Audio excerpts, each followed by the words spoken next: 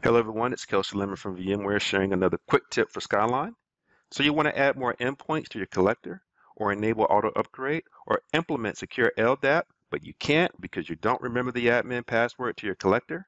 Well, all is not lost. So here we are. You're logging into the collector and you don't remember the password. You can reset it by launching the web console of the collector appliance that's been installed on your vSphere client. Log in as root with the appropriate password.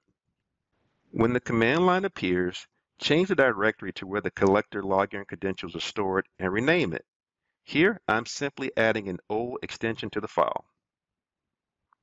Once this is done, reboot the collector appliance. This will create a new credential file where the default admin password will be restored. Now go back to the collector web page and log in as admin with the password as default.